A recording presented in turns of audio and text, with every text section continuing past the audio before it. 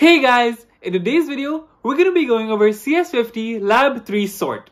But before we jump into that, make sure you subscribe to the channel with notifications on because I'm going to be posting videos every single week, so you don't want to miss that.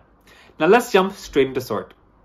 Okay, so in this problem set, they give us three different programs called Sort 1, Sort 2, and Sort 3. And they correspond to one of the sorting algorithms. It can either be merge sort, bubble sort, or selection sort, right? So our objective here is to find out which sorting algorithms belongs to which sort, okay? So, and they give us some data files to help with that as well, and we'll see how it's relevant a little later on. But first, let's go over each of the sorts. So these were explained very clearly in the lecture, so I'm not going to go over them too much. I'm just going to briefly explain them. So bubble sort, if you remember from the lecture, compares pairs of adjacent value one at a time and swaps them if they're in incorrect order. And this continues until the list is sorted, right? So basically, bubble sort has an order or a big O of n squared, right? Which means in the worst case scenario, when there is an unsorted array, it takes n square steps for bubble sort to completely sort them, okay? And bubble sort has an omega of n, which means that when there is already a sorted array, or in the best case scenario, bubble sort only takes n steps to sort them, okay? Now for selection sort, okay, so selection sort has an order of n squared, which means that in the worst case scenario, in an unsorted array, it's going to take n square steps for selection sort to sort the array. Now, selection sort also has an omega of n squared, which means that whether the list is sorted or unsorted, selection sort still takes n square steps, right? In the best and worst case scenario, it still takes the same amount of steps, which is n squared. Now, when a sort has a same order and omega, it has a theta of n squared, right? It's the same thing. In the best case and worst case scenario, it's going to take n squared steps to sort it. So selection sort has a theta of n squared. And now merge sort, if you remember, was proposed in the lecture as the most efficient sort, right? So the most efficient sorting algorithm. So we can see here that merge sort has an order of n log n, which means in the worst case scenario, when there's an unsorted array, it's going to take n log n steps for merge sort to sort it. And it also has an omega, which means in the best case scenario, it's also going to take n log n steps for merge sort to sort it. So merge sort has a theta of n log n, right? Because it has the same big O notation, which is order, and has the same omega, which means in the best case and worst case scenario, it's still going to take roughly n log n steps for merge sort to sort the data. Okay, so what can we kind of conclude from this? Okay, so we can see that let's just take the worst case scenarios first. So the worst case scenario, bubble sort takes n squared steps. Selection sort in the worst case scenario takes n squared steps as well, okay? And now merge sort in the worst case scenario only takes n log n steps, right? And n log n is less than n squared, so it takes less steps, right? So we can conclude that for an unsorted array, right, in the worst case scenario, merge sort will perform the quickest, right, because it's on the order of n log n. And bubble sort and selection sort will perform relatively similar because they both have an order of n squared, right? So we know that bubble sort and selection sort are going to be slower than merge sort when sorting an unsorted array, right? Because of their orders. What about the best case scenario? The best case scenario here is obviously a sorted array. So bubble sort has an omega of n, which means that it's only going to take n steps to sort an already sorted array. Okay. Where selection sort, again, has an omega of n squared, which means it's going to take longer than bubble sort for sure. And merge sort takes n log n steps in the best case scenario as well. So over here, n squared is obviously the biggest, so selection sort is going to take the longest. And we can see that merge sort is n log n steps, so that's pretty slow as well. That's larger than n. So we can say that in the best case scenario with a sorted array, bubble sort should be the quickest because it has an omega of n. And in second place, it should be merge sort. And finally, the longest is selection sort. So what conclusions can we draw from this? Well, we can say that bubble sort is going to be the quickest, right, when it's in a sorted array. And selection sort is going to be the longest in an unsorted array, right? For an unsorted array, because it has an omega of n squared, which is larger than both n log n and n. Okay, so the conclusions we can draw from this is that for a sorted array, bubble sort will perform the quickest because that has an omega of n, and selection sort will perform the slowest because that has an omega of n squared, right? Okay, so how do we now take these conclusions and find out which sorting algorithm corresponds to which sort in the code that they give us? So let's go ahead and try that. So again, for an unsorted array, merge sort will perform the quickest. Okay, let's keep that in mind. For an unsorted array, merge sort will perform the quickest. Okay, so now let's try to run an unsorted array, right? Random 50,000, let's say. So how we do this is we want to time it, right? The one that takes the least amount of time is going to be merge sort, obviously.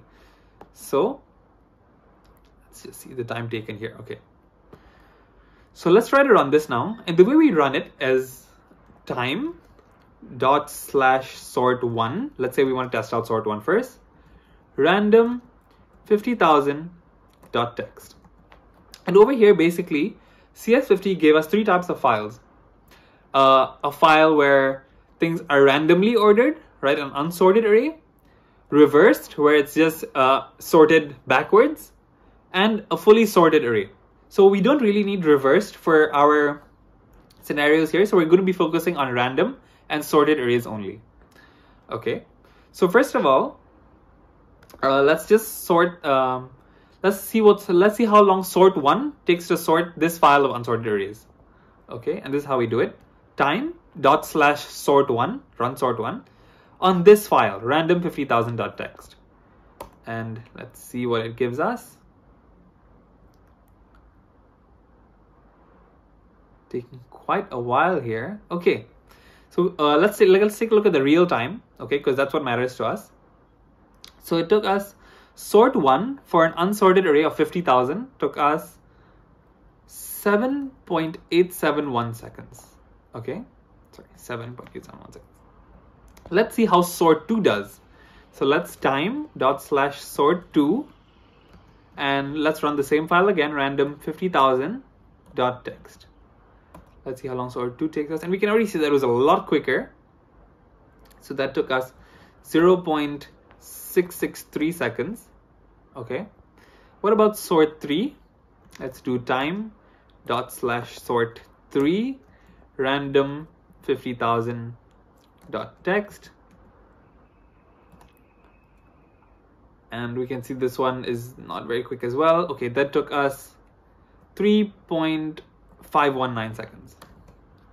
Okay, so from this, what's very clear is that there's one very clear winner, right? Sort two was obviously the quickest. So based on that logic, based on our conclusions earlier, for an unsorted array, merge sort will perform the quickest. Okay, so from this, we can kind of deduce that sort two is going to be merge sort, okay? Because it performed the quickest for an unsorted array. It has an omega of n log n. Sorry, it's on the order of n log n, which means for an unsorted array, it only takes n log n steps, whereas selection and bubble sort take n squared steps. Okay, so now it's clear that sort two is merge sort, but we don't really know whether sort one, like is sort one merge or bubble, or sort three merge or bubble. We don't know that yet, right? So let's take a look at a sorted list. Let's run the sorts for a sorted list now. And let's just run sorted 50,000 again. So let's take the time. So time dot slash sort one, sorted 50,000 dot text. Oh, that was pretty quick. So sort one, 0.440 seconds, right? I'm just copying the time from here. It's just so I remember the time it took. Let's run the time again for sort two this time, and for the same file, sorted 50,000 dot text. Okay, let's run it. It was pretty quick as well. So it took 0.407 seconds. And next up, let's do time dot slash sort three, sorted 50,000 dot text. Okay, that took us 3.156 seconds. Okay, let's just, these are a bit close, so let's try to run these again. Time dot slash sort 1. Let's run dot 2 sorted 50,000 dot text. Okay, so it took 0.577 seconds. 0.577 seconds. Okay, so over here for the sorted list, we know that bubble sort is going to perform the quickest because it has an omega of n, which means in the best case scenario for a sorted array, it only takes n steps. So according to our conclusions here, bubble sort will perform the quickest.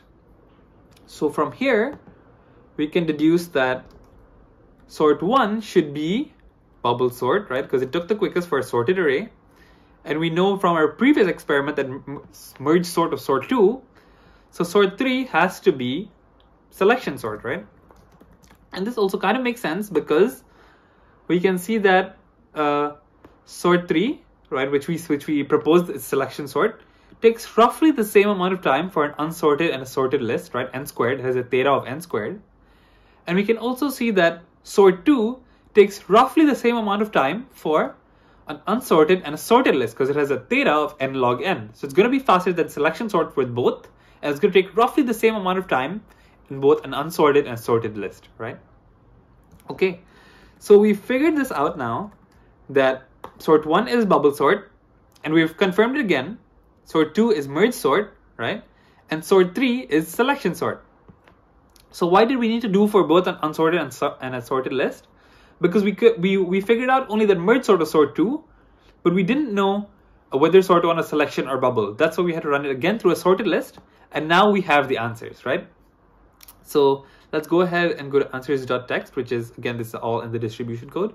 So sort 1 uses, we know the answer now is bubble sort. Sort 2 uses, the answer is merge sort, right, from our 2 experiments we did. And sort 3 uses selection sort. Selection sort, okay. So how do you know that sort 1 uses bubble sort? Well, because it ran the fastest on a sorted array, right, on a sorted list. Sort 2 uses merge sort. How do you know? Because it ran the fastest when using an unsorted list, right? Remember, it has a theta of n log n. So that's faster than both bubble sort and selection sort because they both have omegas of n squared, right? It ran the fastest on a random or unsorted list, right? And finally, sort 3 is selection sort. We said that because, why did we say that? Well, if sort 1 is bubble sort and sort 2 is merge sort, sort 3 has to be selection sort, right? So basically it was the only option left. But also, we know that it took roughly the same amount of time for both unsorted and sorted, which means it should be correct, right? It has a theta of n squared. And we can see that merge sort also took roughly the same amount of time because it has a theta of n log n, right? So for both unsorted and sorted, it took roughly the same amount of time. And bubble sort was the very clear winner in a sorted list. So that's why it was sort 1. So this actually conforms with our theories, with our conclusions that we made over here, based on the big O notations, which is the order of, and the omegas of each of these sorting algorithms, right? So I hope that all made sense today, guys. If it didn't make sense, it's probably because you didn't understand the fundamentals of what selection sort, bubble sort, and merge sorts are. So I urge you to go back and watch the lecture if you don't understand that. But this is one of the simplest problem sets we'll ever get in CS50, right? It was very straightforward. I hope everything was clear today. Make sure to leave a like on this video if you enjoyed, if it helped at all. And make sure to subscribe to the channel because I'm going to be posting videos every single week. That's all for today, guys. Bye, David!